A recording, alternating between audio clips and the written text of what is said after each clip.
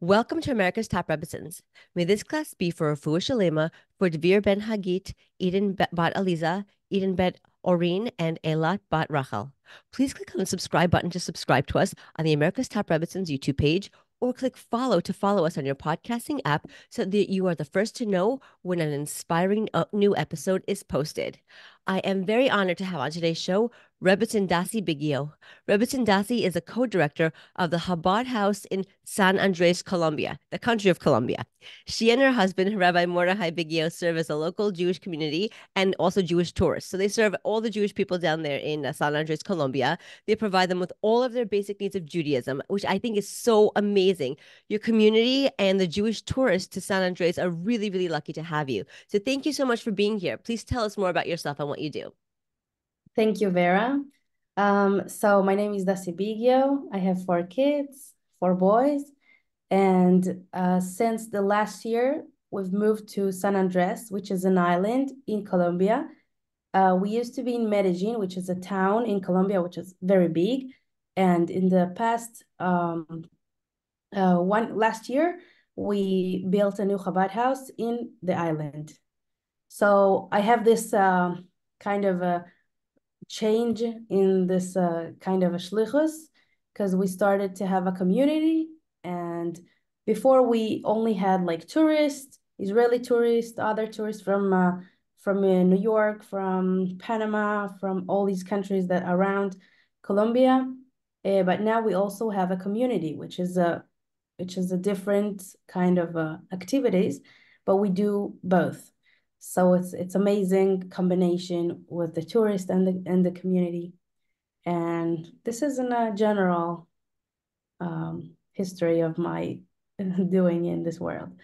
That's amazing. I love that. So before you were just serving tourists, now you're serving tourists as well as the Jewish community. So there's a Jewish community on the island, like right on San Andres Island. There's a Jewish community there.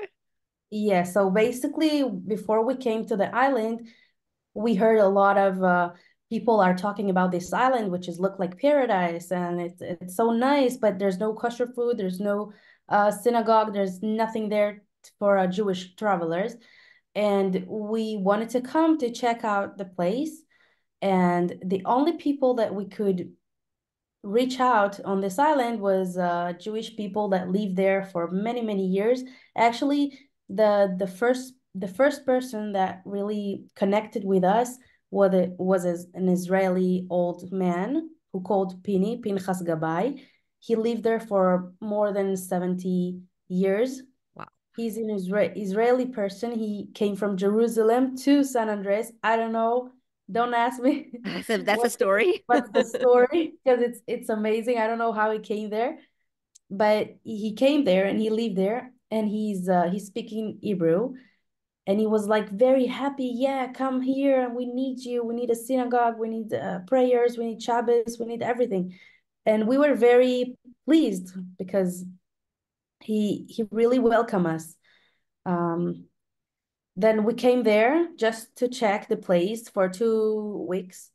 And the first Shabbos we announced, we had like 20 people coming from the street, like Jewish people who traveled Wow. there. And then we had a meeting with the community, which is like 30 families that live there. Most of them are very old. The most young people in the island are 50. They have 3 little children, but most of them are very old, but very nice people. So they welcome us in a very warm way, and we started to do the activity very fast. We find a place, we build a system, and now we finished the synagogue. We just finished building the synagogue, Mazel which is tov. very very excited for a first year to finish the synagogue. It's unbelievable. Wow.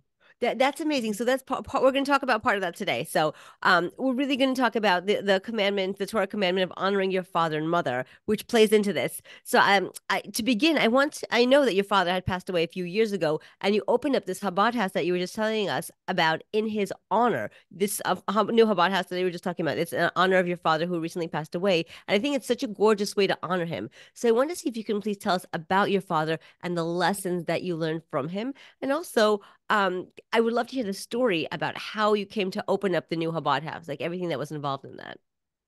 Okay, so everything is really connected to the honoring of my father. Awesome. We actually had the coronavirus that goes that went all over the world, and we felt like we need to go to Israel. I had my second child. I went to Israel to give birth, and at the moment when I came, the COVID started. So all the flights were canceled, everything was closed, the sky were closed. So I understood I have to stay in Israel, and actually it was a very nice I would say it was very nice time to be with my family and to be with my father. And a few months after I gave birth, he passed away. He had a stroke. Very fast. Everything was very fast. I couldn't really realize what's going on, and he just passed away. I was very connected to him, and all my life were about shlichus because my parents, when they became Baal Tshuva, they started to hear about Chabad, about everything about shlichus, and they started to be shlichus themselves. They came to a little colony in Israel called Gedera, and they started their Chabad house here in Gedera. And I grew up on I grew up on their activities. Like they had a shiurim, they had lessons all the time in the house, and people were always welcome in my house. Every Shabbos we had guests. It was part of my life. It never was something new for me. So when my father passed away, I felt like I need to do something really big for my life, and I have to start my own journey and in honoring him. And we've searched for another place to open a Chabad house. We already had a Chabad house, but we were two families, and we felt like we need to open another one, like to concrete another place in Colombia. And we have heard about this place called San Andres. I was very worried about the place because it's an island. You have to take the flight. You have nothing on the island. You have no hospital. You have no doctors. There's so many things that are missing in this island. But I felt like maybe this is the shlichus. Maybe this is the difficult the challenge I'm looking for. Right. So I felt like in honoring my father, he really would love that I would be in a place that people really need. So the other family that were with us in the shlichus, they stayed in the town, and we moved to the island. And I felt right away that all the blessing is coming right away for us. It was the difficult was there's always difficult where you when you start a new Chabad house. But we had such a great blessing that I felt my father's like holding my hands, and he comes with me every step. And I felt his blessing in every step we took, and that's why we have accomplished a lot of goals that we wanted to do in only 1 year. It was amazing. I couldn't believe we had already a Chabad house. We already found a place for a synagogue. We found so many things, and so many ways were open, and I felt it's a blessing from my father because it's an honoring for him. Right. Like he was watching over you and kind of helping you and guiding you along the way. Yeah, yeah. And then what do you do for kosher food? So I make everything myself, Right. everything from scratch. Wow. It's funny. I just took to a couple of a group of women. I made like a lesson for a woman that are widows, and they told me how do you do this? How do you host 70 people every Shabbos? And I said, I'm cooking the food. And they said, okay, maybe you just buy the salads. You buy the salads and you just cook the food. No, I don't buy the salads because I can buy the Right. salad. There's nothing on the store.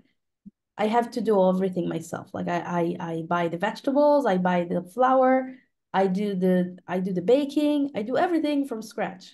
So it's a challenge, but that's how I eat more healthy, and that's how I challenge my my cooking skills and my baking skills. Wow, that's amazing. And what about meat? Like, do you have to get it flown over, or do you go and buy in bulk, or how do you get the meat? Yes, we have to get it from a flight.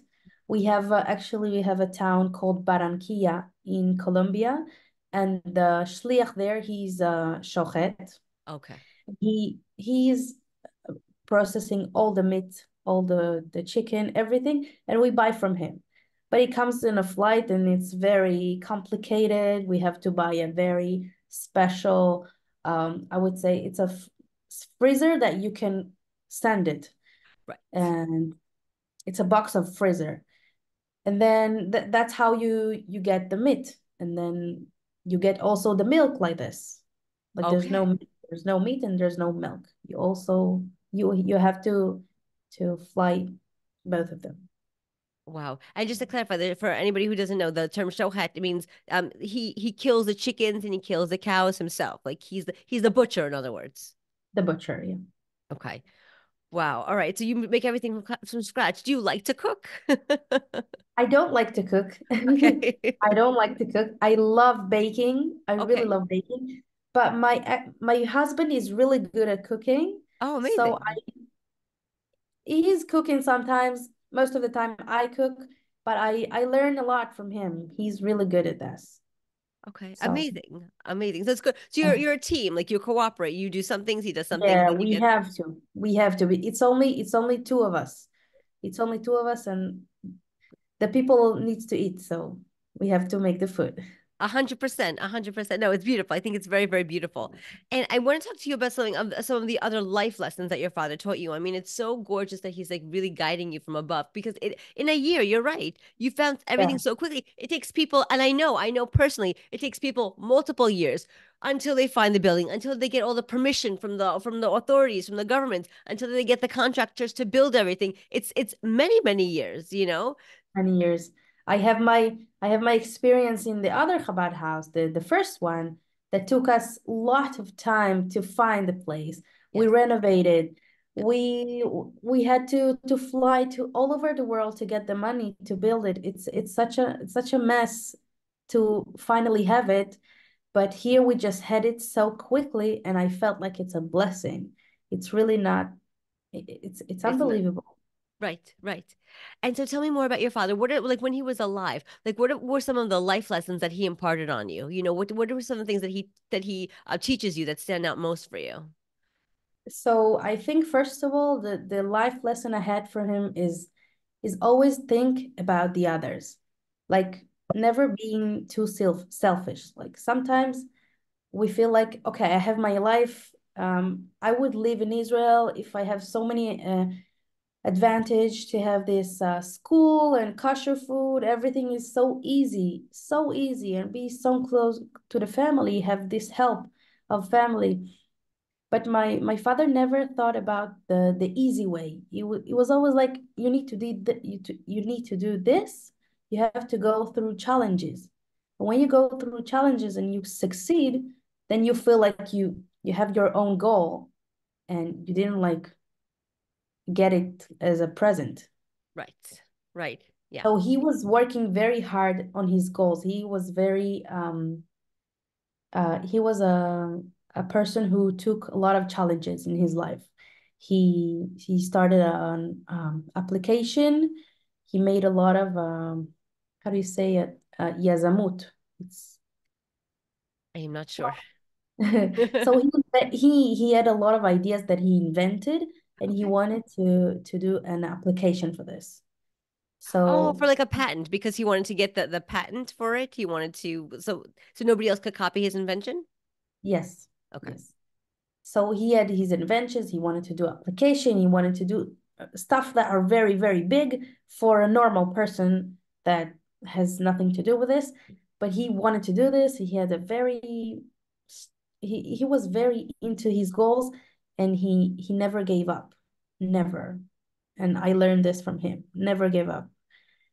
And also the second thing I learned from him is to open the mind. Like always think big. Don't think small. For example, he wanted to build a house. We're a very big family, and he was thinking, okay, I'm gonna build a house. I'm gonna build a house, they're gonna be a house of shluchus. And how am I gonna do this? I'm gonna build the house in a shape of 770. Wow. Okay. We actually built our own house, our family house, as the shape of 770. And he brought the stones from Africa, and he brought people who is it was very difficult, but he we have a house, our family house is a shape of 770. It looks just like this, and it's a private house. It's not a synagogue, it's not a shul, nothing. It's a private house. And the people always in the street, they go around and they stop and they knock on the door. What is this place? Do you have like anything like lessons? Do you have anything special to do here? Because it doesn't seem like a private house. It Right. seems like something special. And this is like thinking big, not thinking small. But that's so unique. I would never have thought of it. For those who are not familiar, 770 is the place in Brooklyn where the Rebbe, the Chabad Rebbe, Rebbe Menachem Mendel Schneerson, he had his prayer. He led his prayer services there. Yes. And I've been to the building and I have the shape in my head, and I can't believe that your house is like that because it doesn't look like a private house because it's 770. If you ever anybody goes there, it's not a private house, it's a synagogue. So Yeah. wow. So but I can imagine that big central space in the middle, that's where you hosted everybody, where you had the events, what you had where you had your Shabbos meals. Is that right? Yes, we have a very big hall Yes. and the salon and the living room. But it's a private house, and Yes. inside of it, it's a private house. Like we have the rooms for the members in the family, but outside you can never guess. So this is a very special thing that goes with me all the time. I'm sorry, I'm a little sick, so I'm coughing, but I think that's really amazing. That's so unique that it's to your father's credit that he thought big. He Mhm. really did. Like you weren't kidding. Like when you said he thinks big, he thinks really big. When we came to the island, we thought, okay, let's take a little place and start the activity. And I said to my husband, no, we have to take a very big place to have the synagogue, to have the hall, to have the lobby, to feel like to let the people feel like we were hosting them in a very, how do you say, pleasure way. Like don't come into my house, it's not comfortable. No, I want them to feel comfortable. I want them to feel like this is a place I want to stay. um this is my goal, like people coming to the island to vacate for a vacation, then they need to feel the vacation also in the Chabad house. So this is our goal. That's so beautiful. I love that. I love that. Okay. So going even further deeper into our topic about honoring your mother and father, I wanted to talk about the actual mitzvah from the Torah commandment of honoring your father and mother. Can you please share with us what it actually says in the Torah about honoring your parents and how we're supposed to show them that honor? Yes, so the Torah is talking about honoring the parents. And sometimes we think that honoring the parents is listening to them and do everything they say, and to be very strict about what they say and not go other ways. And sometimes people are not really, they feel like they're not connected to this kind of mitzvah, because sometimes I don't agree with what my parents say. Sometimes I can't do whatever they want to me. For example, they want me to learn in a university, and I don't want to learn in a university. I want to do some business or something like that. And I feel like the mitzvah is about honoring. It's not about doing whatever they say, but let them know I'm honoring whatever they say. I have a very special I'm listening to whatever they say, but with an honor, I'm deciding to do whatever is good for me. But I never say any bad words. I don't let them feel bad. I don't hurt them. Um, for me, it's very important for example, I have my mom now. It's very important for me to make her feel happy all the time. And I understand people who doesn't feel like that, who's very struggling with honoring their parents. I understand that. But sometimes honoring is not just listening to them. It's like let them know that you can listen always to what they say, but listen and honoring whatever they say. And so, and like, if you disagree with them, like for example, like you were saying, sometimes they want you to do something that you don't personally feel is right for you, for example. So you give them the respect by listening to them, by hearing them out, by hearing what they have to say, and Yeah, then respecting them, respecting, listening, respecting, but then you can decide whatever is good for you. right. So exactly. So I want to go. Because I have this question that I was going to ask you, but I really want to bring it up now because it's the perfect timing. Like, what if your parents want you to do something against the Torah, for example? Let's say your parents are not religious yet. Like you said, your parents are Baal Teshuvot, right? Yeah, They became religious later on in life. yes. So let's say it wasn't your parents who, let's say your parents are not religious, let's for example, and like the child becomes more religious, and as they grow up their parents are still not religious, and they don't like it that the child is religious, but the child wants to keep Shabbat, wants to daven, wants to keep the holidays, wants to So observe Torah commitments. this Yeah. is a very good question because this is my father, when he became Baal Tshuva, his Mm-hmm. parents were not religious at all. Mm-hmm. Actually, they were against it. They were always like talking to us as a grandchildren. One day you will realize that your life is not real and your life is not good this way, and you'll leave everything. You won't do these mitzvahs any when you grew up. And what I see about my father was very special, and that's what I learned from my life, that he never, never, never argue with them. He would never say, "Don't say this to my children. Don't make them feel this way. They do a bad things." He was always like silence, and he said to us, "Just don't bother listening to these kind of things, because we know what we do. We believe in what we do." And but he never said to his father or his mother, "I don't agree with you. This is you don't respect me when you say this to my children." He was always in silence, and he always visit them. He never said, "Okay, they talk to us this way, we're not gonna visit them." He visited them every Mosei Shabbos. We went to their house to visit them, just to say hello. That's it. And until they died 4 years ago, both of them. I'm sorry. Yeah, just right before he passed away. No, my grandpa passed away, then my father, then his mother. Okay. So they all passed away in the same year. He was always respecting them without any question.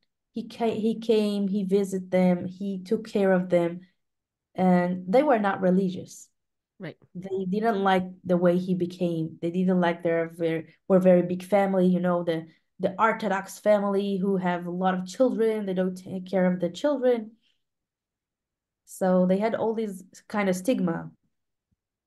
how many He, how many are you, like you and your brothers and sisters? we're eight. You're We're eight. eight. Okay. Mm-hmm. Yeah, we're seven sisters, one brother. Wow. And they always were saying bad stuff. They always saying bad things for us. Like they told us, go get a boyfriend, go get a job, go get this and that. But my father never talked bad behind their back and in front of them. Never. That is He so was special. very, I really want to recognize that because that's really special because that's a tough situation. Like your grandparents really put your father in a tough situation because, okay, yeah, they don't like what he's doing. Okay, that's all right. But then they're telling his kids, don't listen to your father. What he's doing is wrong. Like that's taking it to another level almost, you know? They give your father a yes. lot of credit. Like that he didn't cause a fight. He didn't yell, he was just silent. It was so smart. I love this. Yeah.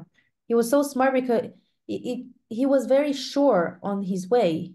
Right. He didn't need anybody that would say, "You're doing it wrong, you're doing it right." He was very sure on what he decided to do in his life. And we felt it. We felt it as a children. We felt that our father is leading us in a good way, the right way. So even now when I'm remembering this kind of situation where my grandpa is like telling me go get a boyfriend or go get a learn in your university, I don't feel like it's something that would change me because I'm very sure in my way. You get that from your father, I bet. Yes, yes. That is so beautiful.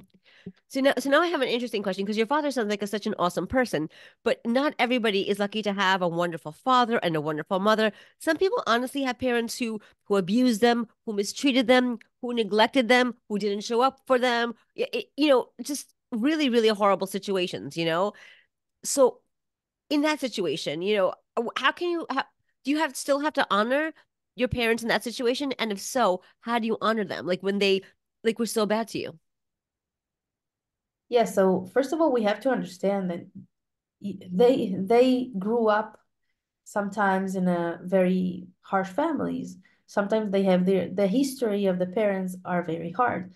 For example, people who came from Russia or they came from there's a lot of examples that people that lives a very difficult life. Um, so they have this tough energy in the house. Yeah. So we have to understand that our parents were they affected they get affected from this kind of life. But sometimes we have to understand that we're not going to live with our parents all the time. So our life is our life. Our parents' life is their life. But we have to respect them because they gave us life. They gave us life. Right. Without them, we wouldn't be here. Sure. So first of all, you have to say thank you. They feed us, they brought clothes for us, they gave us house, they gave us home. Okay, so about the abusing, um, sometimes you have to take psychologic uh, treatment to understand where does this come from, Right. because the parents is not always want to trigger you.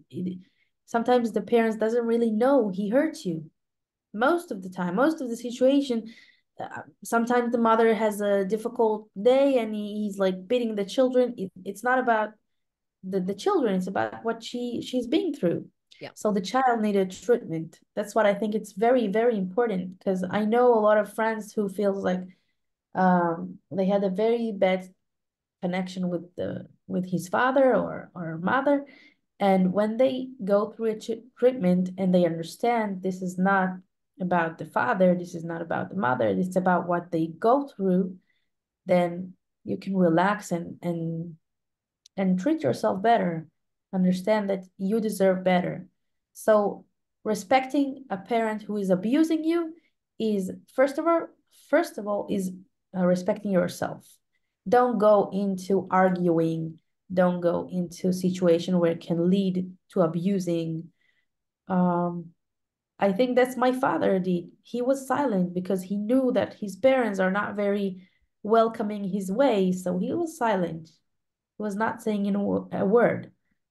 And when you prevent this kind of situation, you know where not to go into. Um, Right. this is in Right. general what I think about this. Yeah, and it's a very good perspective because your parents are coming from a place where maybe they were abused when they were younger, or they were, like you said, maybe from communist Russia, or grew up where it was not okay to be who they were, and they were just closed off and cramped up and not allowed to express themselves and be who they are. And then there comes a certain point in their life where they just exploded. And sometimes they explode on their children, for lack of a better way to say it. Most of the stories I know, it's about the history of the parents, Mm-hmm. what they go through, and it's you can't you can't just judge them. I think you can't judge them. You feel bad that they hurt you, but you can't judge them. Right. And you have to respect them even still, even though whatever Yes, happened. you have to respect them, not saying bad words, not hurting them. But as we say before, don't listen to what they say to you if it's hurting you. Right. Right. Exactly. Like your father pointed out. I Yeah. know we talked a lot about your father. I just want to ask you about your mother, since we're talking about honoring parents, I want to give both the mother and father a little bit of a play. So, is there something that you learned from your mother? So my mother is amazing. I love her so much. Uh, One of the amazing thing I learned from her is actually hosting people. She was the one who hosts. Right. My father opened the house, but she needs to cook and she needs to host the people. And she was very, very happy to host people. She always like looking for guests. And when she hosts in a very big and warm heart. She made a lot of food and a lot of sweets. And she never think, oh, I'll save more for us and I'll bring the guests a little bit less. Never. She was always a open table with everything. And she also she's very connected spiritually. She's very connected. She used to do a lesson every Monday, a Tanya lesson, Wow. uh, every Monday for 20 years. I remember this lesson since I was a little child until now. It's very she's dedicated. She's very she knows it's important and she does it all the time. If she's sick, she does it. So the lesson is always there. Right, to keep doing it and not give up. Just like your father, like don't give up. I like that. It sounded like they worked very, very well as a team, as a couple together. Yeah. It's not about like giving up. It's about she knows how special it is and she knows how many blessing the lesson Yes. gives to the house. So she's taking it very seriously. Right, exactly. Because she knows how much blessing, how much bracha, how much abundance it brings to the house. So that's yeah, Yeah. it's so beautiful. Okay. We have time for just one last question. So I just want to see if there's anything else that you wanted to share with us. Since we're talking about honoring your mother and father, and we're also talking about your community in San Andres, Colombia, I was wondering if maybe we can tie the two together. Like if you have any stories that you'd like to share about maybe about the families in your community. I'm sure there are some very, very special families there. Yeah. So the family in the community, um, what's special about them that they're very far away from their families.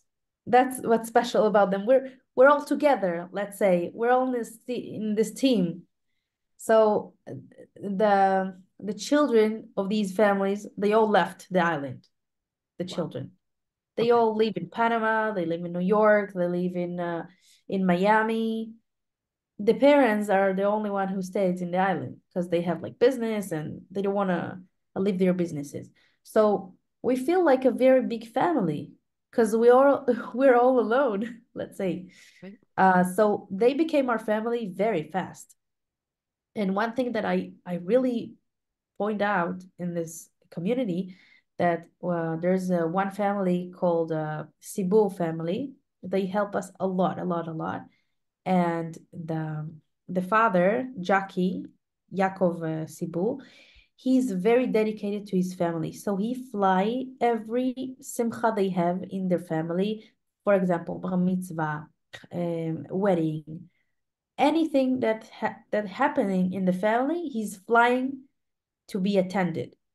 He's not saying, Amazing. okay, I'm in the island, I can fly.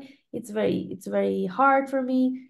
He's very dedicated to the family. He knows how important is the family.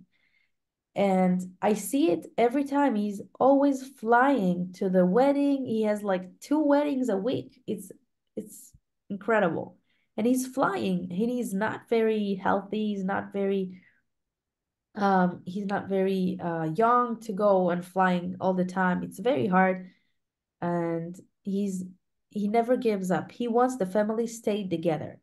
So this is something I learned from him because sometimes we say, even if we live in the same town, we say, no, it's hard for me to come to your bar mitzvah. I would rather stay at home. I don't feel well. There's no excuses for him. He's there for the event. And this is what keeps the family together. And I think if we're talking about honoring the parents, it's very important to gather the family wherever you can because the family is the only thing that lasts in this life. Like friends, they come and go, and family, this is the only thing that stays. And you have to keep it together. You have to keep it together and work on it because it doesn't come this easily. And for us, as a family who lives very far away from the family, we for us it's very important to visit a list at least once a year to see the family, to see our families, Right. because they're not going to be there forever unless the Mashiach comes, and then it's Amen. forever. Yeah. Amen. So I see it as a very, very, very important thing. Amazing. That was a beautiful way to tie everything up. Thank you. Thank you so much, Rebbetzin Dassi, for joining us on America's Top Rebbetzins. It was really, really a pleasure to have you with us. And may the tremendous learning that we did today bring a refuah shalema for Devir ben Hagit, Eden ben Aliza, Eden ben Orin, and Eilat bat Rachel. Thank you so, so much. Amen. Thank you. You're welcome.